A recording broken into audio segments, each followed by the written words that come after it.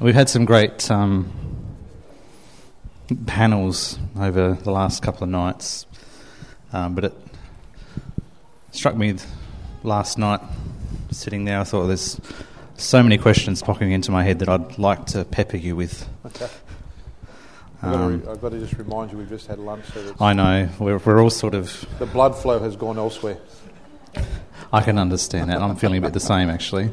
But it's been a very refreshing weekend to have you here sharing with us. But while you're here, we're going to talk, if that's okay. If you could tell us a little bit more about what was Lighthouse like when you first joined there as the lead pastor? Mm-hmm. Yeah, what was the situation, the numbers, the culture of the church? Sure. When I went to... Well, firstly, it wasn't called Lighthouse then. It was called Norman Park Baptist Church. And my wife and I went to Norman Park. There was an elderly gentleman who was running the church then. It was quite a small congregation. I think we would... Sometimes on a Wednesday night, for our Wednesday night Bible study, it would be the pastor and his wife and my wife and myself and a couple of our kids. That was pretty much our thing. Sunday morning crowd was a very small crowd, mainly an elderly crowd. And we had just our family, was the young family, and there was another couple, two other couples who had some young kids. And that was pretty much our church from there. I went there with the intent of, in 1993, of really just... learning a little bit more under an older man, and then thinking of going back to the Sunshine Coast where we came from and looking at starting a church back there on the Sunshine Coast. He ended up getting sick and got cancer after a couple of years when we were there, and then the church he was going to resign. Then the church asked me if I'd take over as the pastor, to which I thought, I don't want to be here. This is not where I want to be. This is not the area I'd like to sort of live. I want to get back to the coastal area where we grew up. We knew everybody. So we just we prayed about that, and I really sensed that that's where God wanted us to stay. So we were voted in, or I was voted in as the pastor with 23 members of our church, and that was in. He finished up into 96. I took over at 97. So this has been there 20 years there now. The church was just a small little country Australian church. Had one little building, probably half the size of this building was our original auditorium. And I remember when we kicked off there in '97, I recognised I was a GP, a general practitioner as a pastor. I wasn't a specialist in any area at all. So I looked at a passage of scripture where it said, "Wisdom hath hewn out her 7 pillars." And I said, God, what would be the 7 pillars that I think a church needs? And at that point in time, we had no missions program in our church. We had no concept of soul winning or reaching the lost. It really wasn't part of that group. There was very limited information and teaching on leadership or personal revival, on family itself. So I went through on worship and discipleship. They were the key 7 areas. So I thought what I'd do is I searched around and tried to get in what I felt were a bit more specialist people in those areas. So I brought in a guy who'd been ministering here in Australia as a missionary for several years, and I brought him in to speak to our church on missions. And I knew what they would do would take the wire, because the wire was sort of way over here, and I wanted to get it in the middle. So I wanted someone who would give us an extreme. So this guy was, 150% missions. So he bent the wire way over here. So when he left, it sort of went boom, sort of back to the centre. And I just brought in 7 different guys who would teach our church on different areas. And during that period of time, I just kept working with our church and really emphasising an issue of discipleship. You talked about the areas. Wednesday night, I think you actually mentioned you don't so much look at a church and see what needs to change, what needs improving is a good way of looking at it. Mm-hmm. You've sort of mentioned the areas that you noticed needed improvement and the people you brought. What about yourself?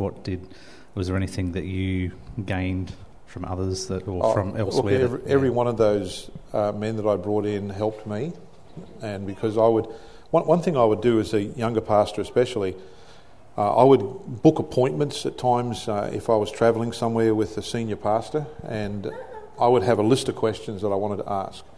I remember one guy, I was in the United States at quite a very influential man in the United States, and I booked an appointment with him, and I went into his office, and I had a list of questions. I had some photos of our church, and as I would ask those questions, I'd be taking notes, and I'd be always asking, what are some materials that have helped you? What's something that you've read in the last 2 years that has really helped you and influenced you? Just a lot of questions I would have. And then at the end of it, I'd offer to pay them for their time, because I've taken your time and I'd like to just, can I pay you for your time? And invariably they'd say, don't be stupid, let's go out to lunch. And that meant I had more time with them and could speak with them more about different questions. So I learned a lot, and I don't think anyone is a self-made individual. I really do believe that everybody is a product of the many influences in your life, and that's really what I try to do, is glean a lot from as many as I could. You mentioned discipleship was one of the main pillars, and I know you're very passionate about that. Can you share a few of the things you've done in your church or implemented, the leadership has implemented to really emphasise discipleship and how it carries through? Mm-hmm. Yeah, let me just read a verse of Scripture, because this was a verse that was helpful for me in understanding a bit more about discipleship, and I want to emphasise a word in it.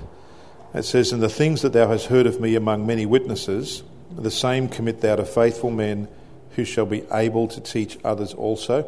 And the key word in that verse of Scripture is the word able for me, because I felt if we're truly going to produce disciples, and as I studied through the book of Acts, you'll find people were believers, disciples. And then you'll find that they were added, multiplied. So I could see something taking place in the development of people, that they were no longer just a believer, they actually had become a disciple, a committed one. Then you study what a disciple is, and especially the words of Jesus when he talks about what a disciple is, and it's a high cost. It's a high cost of discipleship. And a disciple is a person who produces disciples, not just a believer. Can produce someone who can produce themselves. And the key word in that was that word able, because I thought the responsibility that I have is, I've heard some things among many witnesses. My job is to be able to commit those things to other people who shall be able to teach others also. And I had to look at, I don't just want to give people that information, I need to be able to reproduce what I am in somebody else so that they have the ability to teach the things that I've just taught them. Otherwise, I've found that some discipleship programs were just giving out people information, but they could never go and disciple anyone else themselves.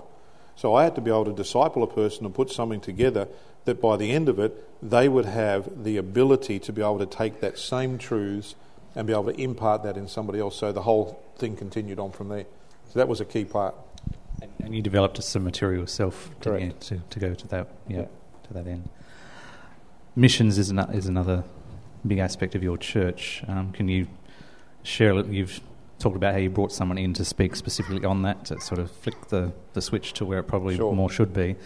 But how did you get from having 23 members to now being a church of, is it found 400 or 500? Yeah. That now supports 2 missionaries, maybe? Is it more than that? Yeah. What missionaries do you have, and how do you see the transition from where you were to what you now have? There was, with that sort of the discipling, that all sort of goes hand in hand to me, because it was what I did. I looked at the first disciple that Jesus came in contact with, which was Andrew, and as he met Andrew, I just followed the life of Andrew in the Gospels. And Andrew learned how to play second fiddle, obviously, to his brother Peter. But Andrew wasn't part of the inner 3, but he was part of the inner 4. But he was there through the progression of the life of Jesus, and you'll find Andrew pop up. So I looked at the key moments in his life, and I thought they are the things that we need to be able to develop in every person's life. So we wrote our discipleship course, or I wrote that course to match those key areas of life development. So rather than have a topical class, okay, discipleship, today we're going to learn about the local church, or today we're going to learn about eternal security, or today we're going to learn about that topic, I dispensed with that, and I decided to follow how Jesus discipled Andrew in a development process and what he brought into his life at various stages. With that in mind, that's how we worked with anyone who was going to be sent out of our church. that we didn't just give them a bunch of information and say, okay, well now off you go. We really wanted to see that they were able to produce disciples and that they understood the process of discipleship through the life of Andrew. And that's what we did with the guys who we trained up. How our church went from different levels to that, a lot of that had to do with, I really do think, with discipleship. Our discipleship program doesn't take 6 weeks to do, it takes about 2 years. And it's quite intensive, and it's not about the content as it is about reproducing myself and the other person. For example, when we teach people on the areas of prayer, we don't just teach a lesson on prayer, we talk about prayer life. And so the discipler will meet with the disciplee, and their discipleship lesson will often be, can meet up with me this week and just watch me do a quiet time. And where I got that from was when Jesus finished praying in Luke chapter 11, the Bible says when Jesus ceased praying, his disciples asked unto him, Lord, teach us to pray. So they were sitting there watching him and listening to him pray and listening to him talk to the Father. And then they said, would you teach us to pray as John also taught his disciples? So we saw that as a key fundamental aspect that we need to be able to impart. Don't just say, here's what you do in a quiet time. We do the quiet time with them and we work with them through every aspect of their life. Well, we want to make sure anyone who we send out understood that concept. And it's a slow process, but we just saw our church, they just continue to add and grow and develop that along those lines. And I don't think there was any sort of one key thing. It was just a progression of all of that constantly. And we still continue to do that today. And as far as how do you get from someone who walks in the door to church to that level? As far as, is there a different, not a title we'd give them, but is there a category of people in your church that how you view a structure from the, not the bottom, but, from the leadership down to those that are just walking in through the door? Sure. I believe God's a God of systems. He's created everything in this world has systems. We have a solar system. We have the evaporation system. We have the circulatory system in our body, the nervous system. God creates systems.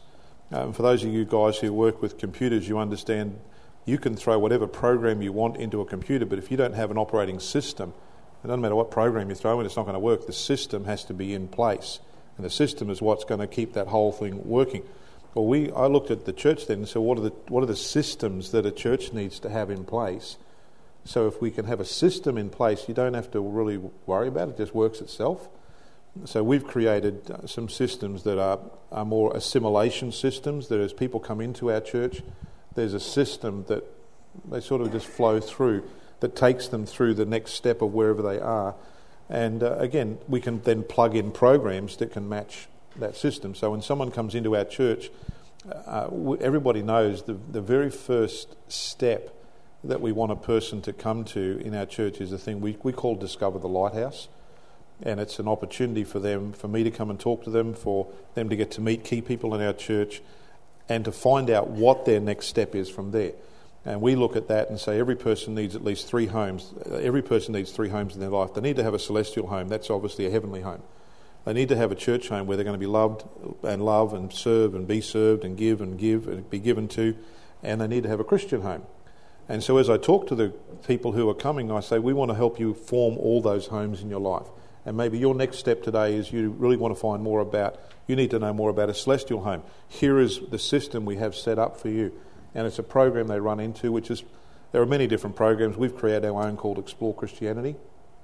And we heavily push, everyone's got a step to take. And we just try to work out where people are on that and what's the next step for that person. And our discipleship program's part of that. So we really feed people into a discipleship program. And a big part of having that is probably having the church has to capture that whole vision as well. So how do you... I spent 2 years on a Wednesday night discipling the church. And basically what I was doing was producing disciplers. I realised there were some people in our church who'd been in our church for many years, and they never really worked out where they were. I took all those different terms that people came into a church, and I classified them this way. that there's lost people, and they will come into the church, and generally I call them lookers. They're looking, and they're just sort of checking out what's going to happen. And so Jesus gave that invitation. His first invitation to Andrew was come and see. Just come and check it out. Come and see. So that was, if you tell someone come and see, they're looking. But then we really want that person to move from being a looker to someone who says, I'm going to actually sit and listen for a while. And we want that person. So we then invite them to something that they can now feel like I can listen and get involved at that level. Jesus told us that we ought to pray that Lord send forth labourers. Very few people will come in those doors unless they've come from another church that are a labourer.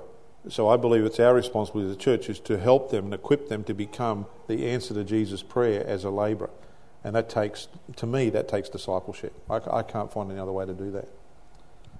Intentional discipleship, working them through that. Yeah. Trying to formulate the next one in my mind because I didn't have it written down. What would you say the demographic of your church is? If you've got 400 to 500 people that regularly attend, are they all locals, most of whom have no church background at all, that have come into the church and come to a knowledge of Christ? Or is it people from other churches that have been attracted to your church? A little bit of both. I would think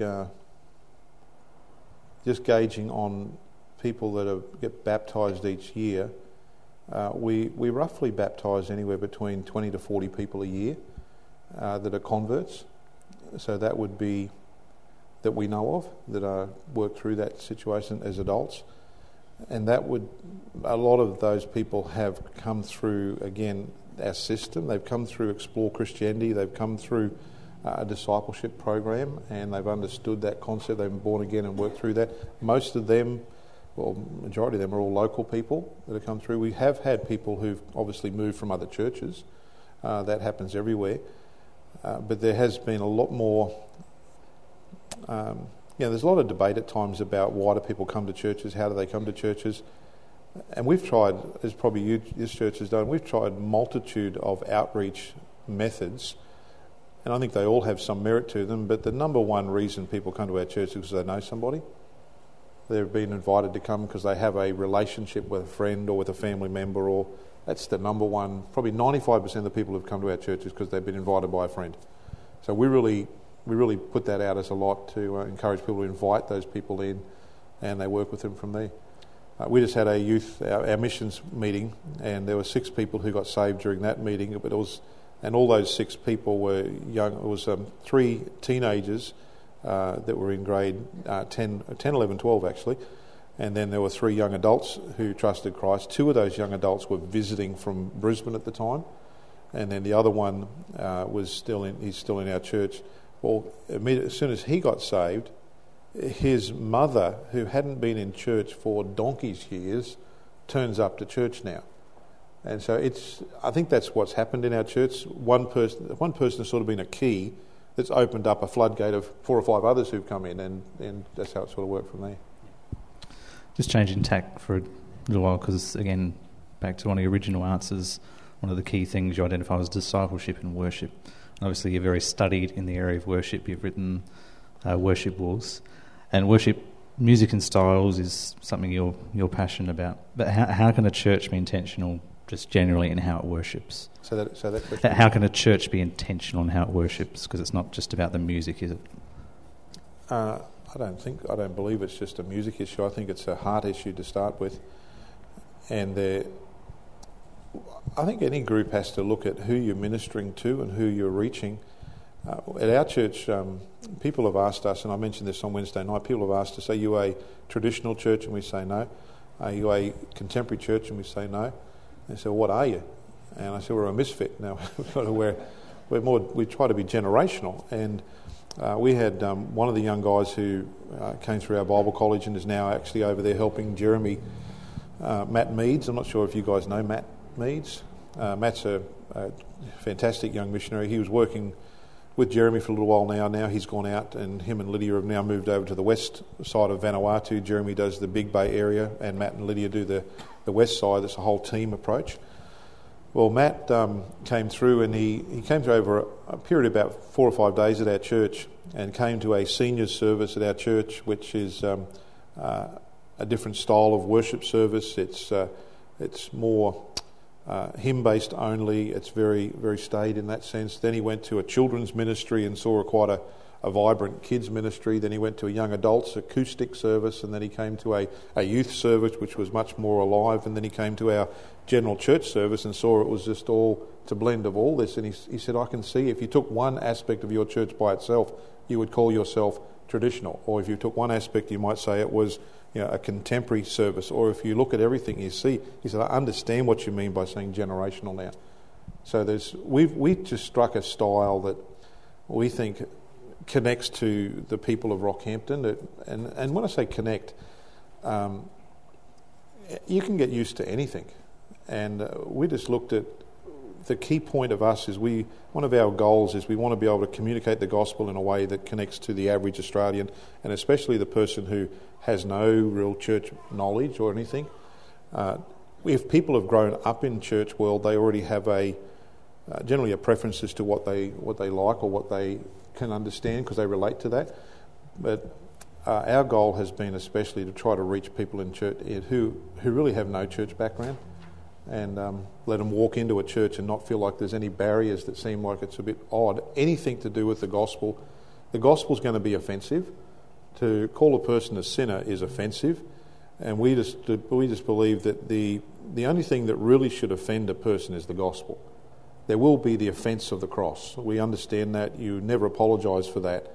But if there's anything else that we're doing that is unnecessarily offensive, we've just tried to remove that barrier that could be an unnecessary offence. But at the same time, we have things that we set up and say this is who we are and this is how we run it. If there was a rebuttal to that, just to play the devil's advocate, what's the trap, though, of just being trendy for being trendy's sake, change for change's sake? We don't ever do change for the sake of change. We do change for the sake of improvement. Change for the sake of change is novelty, and novelty wears off. So I think if a church or anyone does things just to be cool or trendy or hip or whatever the word may be, it only appeals to a certain group of people. I think any change you do ought to have a purpose behind it. We don't do anything unless there is a purpose that we're aiming for with that. This is what we're intending to see happen with this. One thing we do with all our ministries, we always look for the win, and we ask people in all our ministries to define the win. And what I mean by the win is our sound team, like our technical team at the back, they have a list of things that they've come up with and said, this is a win. In other words, when we all see this achieved, we won on that Sunday. It's that thing that makes you want to come back next week and say, yes, let's do this again for God. For example, we don't look at the numbers that turn up. If we have a youth program and we run our youth program on a Wednesday night, we don't just say, we had a win because we had 100 young people at our youth program, or we had 50 people at our youth program. We don't look at that as the win. What we look for a win in our young people's life is that we've had 2 people who stepped up to now offer to serve in a ministry role. That's a win. We've seen them take another step in their Christian life. So when we're all on the same page of what a win is, then we can celebrate that win.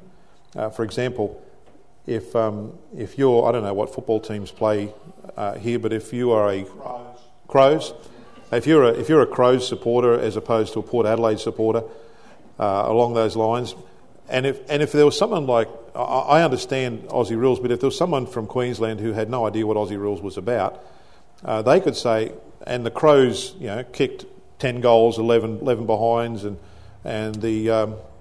Port Adelaide kicked, 5 goals and 20 behinds. Well, we know that the Crows have won. Port Adelaide lost because you know the score. But somebody watching the game could say, Port Adelaide won, they kicked the ball through those posts more than the other team. You say, no, but they didn't get the right. But in their mind, that was the win. Or, Port Adelaide won because they caught the ball more. Well, that's not what makes a win. And so until you can define what the win is, nobody knows what really to celebrate. So we took every ministry and said, what's the win for children's ministry? What's the win for youth ministry? What's the win for the worship ministry? What's the win for in preaching. We went through all of those things, and then we evaluate that as leadership in different teams, ministry teams, to say, you know what, this is what we really look for a win. We believe this is what God wants us to achieve. That helps us define what we do. Yeah. Now, you do have a very vibrant young adults ministry, youth ministry. Can you explain a little bit about what happens in that ministry? Because it seems... In both of them? Well, yeah, in both, because it seems like you've not drawn in the crowd so much, but you've managed to keep a certain generation in church and passionate about God and serving Him. Sure. I mean, you've spoken, I think we already know the answer, but you've got the intentionality about it. But is there anything else you can share about what the youth and young adults do? We teach less for more with our youth and with our children's ministries, and as we build that, what I mean by that is there are certain things we don't even bother about teaching our teens. There are certain things that we do want our teens to know about. For example, we don't teach our children's ministry about David and Bathsheba. We don't talk about that, but we definitely talk about that with our teen ministry, because we're moving into different areas. So we've looked at what are the areas of the scriptures that we want to get our children to grasp these principles. We have things we want our preschoolers to grasp. One key, we want them to understand love. We want them to understand God. There are certain things we've looked at. What areas need to be developed in that child's life so that's building, like what Alan said, you've got to have some foundation to build upon. And then we build upon and build upon and build upon, so that by the time they're in their teens, they're getting doctrine, they're getting different Bible stories, they're getting specific things. It's all building through that. So that's from a biblical perspective. We have a program we try to teach through, not systematically, but generally an idea of what we want to get accomplished at different levels. Then what it looks like, is that more of the question you're asking, what it looks like? Our youth program, I'll have to back up a little bit to explain that. Our whole church program runs on our mission, and everything is driven by the mission that we believe God's given our church, which matches the letters of our church, LBC, Lighthouse Baptist Church. And we look at the Great Commission, we look at what God has instructed us to do to be conformed to the image of Christ and those areas. And we say that everything in our church revolves around Jesus. And so we want everyone to be loving Jesus, we want everyone to be becoming like Jesus, and we want everyone to be communicating Jesus. So therefore, I have no way of making that happen. I can't make a person love Jesus, I can't make a person become like Jesus, and I can't make a person communicate Jesus. So the only way we can do that is create some relevant environment that might be a little bit more conducive for the Holy Ghost to work and the Holy Spirit to work in those people's lives to accomplish that mission. So in every group, whether it be children's, teens, young adults or adults, we create environments that will help them love, become and communicate Jesus. We call those environments like a home. We create a home and we call it a foyer, a lounge room and a dining room. So that's where we're moving through. And we call our foyer, we have foyer environments for teens, for young adults and for adults. We have them for children as well, but some of them more combined. The foyer environment is what we call is our general greeting. It's our general front area. If I came to your house, Luke, or let me say, you came to my home, and you and Rachel turn up at my home, the first place you come to is the front door and the foyer area. And what would I do at that front door and foyer area? We'd greet you, welcome you, and you it's fairly formal from that area. And then the next place, if you stayed long enough, we'd invite you to come into our lounge room. And in our lounge room, we're going to sit around and we're going to get to know you a little bit more. It's a little bit more informal, a little bit more friendly. But then if you stay longer, we're probably going to say, why don't you stay for dinner? You're going to move into the kitchen table and we're going to be sitting around a table. And that's where you really generally get to know a person, sit around and have a meal with them, and you really get to connect with them. Well, we think those environments exist in the church, and if they don't, we create those environments. Our foyer environment is generally on a Sunday morning. And our youth program, we have environments where they come in. It's generally our general setting of everyone coming together for a service. You don't get to know someone looking at the back of their head. That just doesn't happen. What you guys did here today, you had a foyer environment and you had a lounge room environment. You then had something where people could get together and informally get together and chat and get to know a person a bit more. So we create those specifically as environments for different groups. We have them for teens, we have them for young adults, and then we really, really want everyone to get into a dining room environment. We call them our small groups, or whether it be a Sunday school class or however you want to call it, but a smaller group where you are with people, discussing things with people, provoking one another to be loving, becoming, and communicating Jesus. And our leaders are challenging people in those areas all the time on how are we becoming like Jesus in learning about Him, loving people like He loved people, demonstrating the walk of Christ, and then we also look at how we're communicating Him with our words and our works. So we work that through every group. So the bigger environments are more for youth and young adults, a little bit different, but they're generally energetic environments, and because they've got a lot of energy, they wear me out. Then they'll have some lounge room environments which are more activity-based. And then they'll have their dining room environments, which are real Bible study, prayer times, and real intentional times to work on their lives as disciples. Just a final one, and again, changing tack. If there was a young couple here today that are considering ministry and full-time ministry, they feel a call of the Lord, especially to pastoral ministry or missional work, what are you going to say to them? Or what wisdom from all your years of experience would you say would be starting steps for them? Starting steps, if they're a young couple, number one, I'd get around an experienced couple, and I would glean as much as I can from an experienced couple in ministry.